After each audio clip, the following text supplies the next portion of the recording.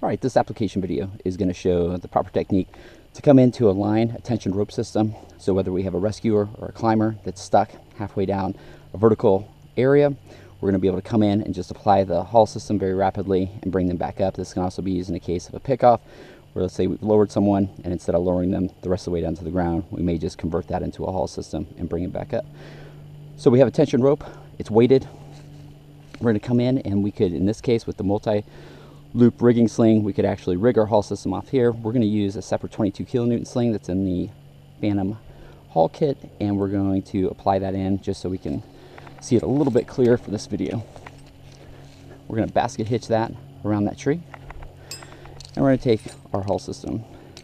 In this case, we're going to do a 4-to-1 configuration, which means that our progressive capture and this camming device is going to be located at our anchor. Go ahead and grab both those bites, click that carabiner through both of them, ensure that it's locked. At this point, we can press the top button, bring that up, let go of our finger, and that'll stay in an open position for us. We can then extend this out,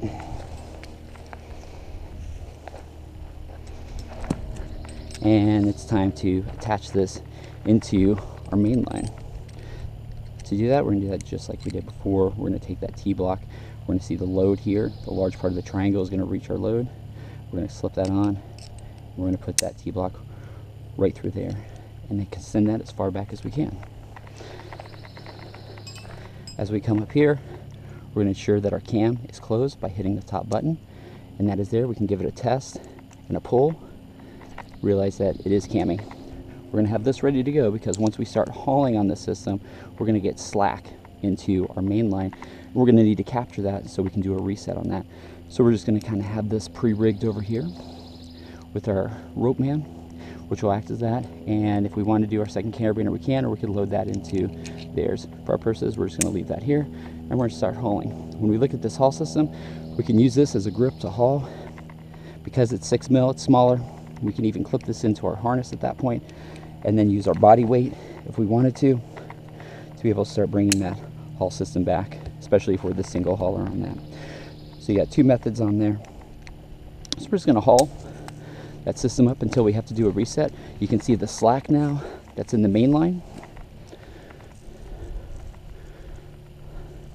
As we get up to the point where we're going to want to do a reset in that system, we'll stop.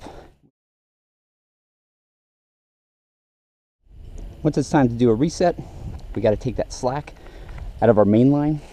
So to do that, our haul system obviously has the load already there, and we're just going to do a load transfer. So we can take the main line off, and now we need to apply a progressive capture. In this case, it's going to be our wild country for us. So when we look at that wild country, we'll look at the shape of that, and we'll see where that tag line is actually going to be the pull line for our rope. So we're just going to lay our rope right on in there, and we can see that it pulls in that direction and it grabs in this direction. So at that point, we're just going to slip our carabiner right through that portion, and then our carabiner back into our anchor.